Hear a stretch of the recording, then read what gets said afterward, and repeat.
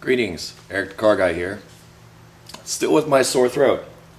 Well, I just finished shooting the video for oil pressure, but I still have this 1.8 Acura Integra or Honda Integra engine out of this car, and I was just about to slide it back under the bench when I realized I could show you something to help you out with your idle problems.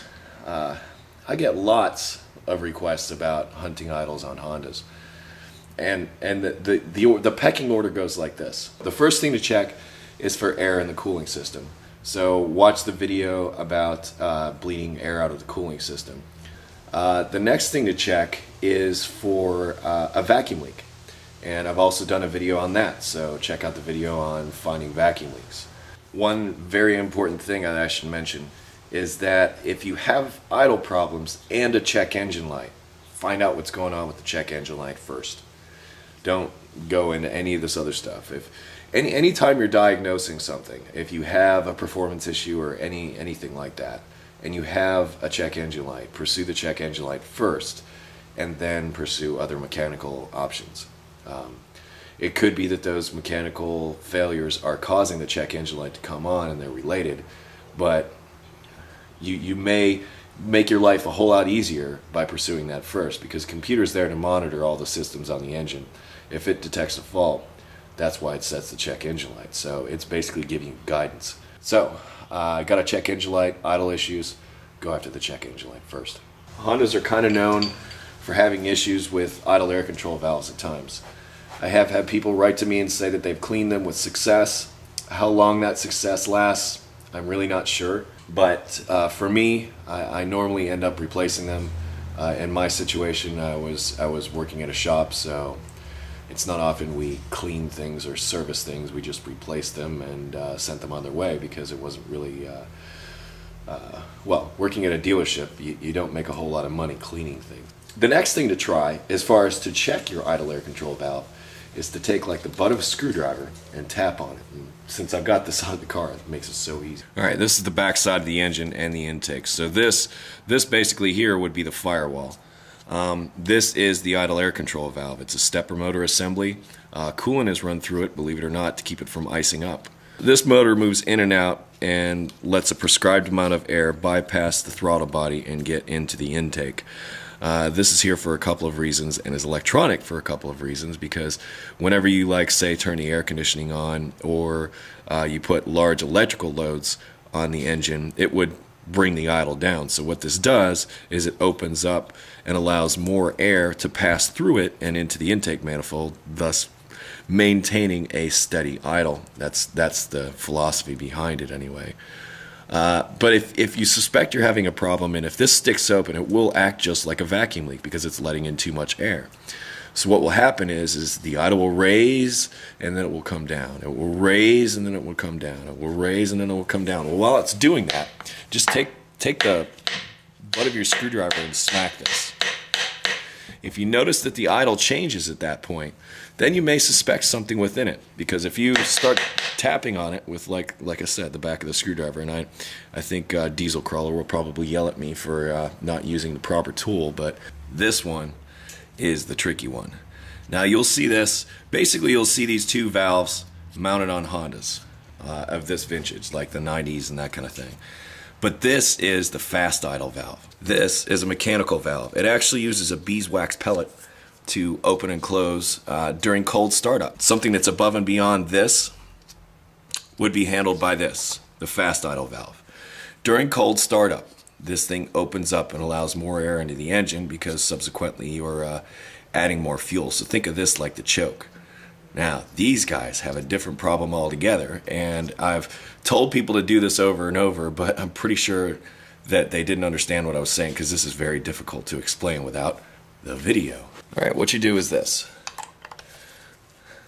Well, I'm probably going to have to get a wrench down in here. Just going to loosen one. It looks like I'm only going to be able to loosen it. So I just loosened one, and you can take the other one completely out. Now, I do this with the engine running. It's okay, you won't die. But then I flip this cover back. Once you move this out of the way, and I've already messed with this one, you'll see that this piece in the center moves up and down, and then this outer housing will spin. And what you do is you run this whole assembly down until it bottoms out, like so. Because sometimes these things get loose. This one's actually going pretty far. Yeah. Now, you can see it's made out of plastic and it's already starting to come up there. But this I believe is more than one time I've had to do this. But just take it down snug, okay? You don't need to tighten the heck out of it. You don't need to get in here with a hammer and beat the thing down. But just run this thing down snug. And if your idle smooths out, this was letting too much air in. And this is kind of an adjustment. And whenever I show things like this, somebody's going to come up with an inevitable suggestion of their own. So check the comments for that. And then once you're done, just flip it back, reinstall the screws, and away you go. Alright, so the next time you're having idle problems with your Honda, those are places to look. Don't come to me looking for magic bullets, because I can't just tell you what's wrong with your car, because especially when it comes to things like idle problems, there are a lot of things that come into play. Things that aren't common, TPS. Hardly ever see those go bad. Hardly ever, unless they're damaged.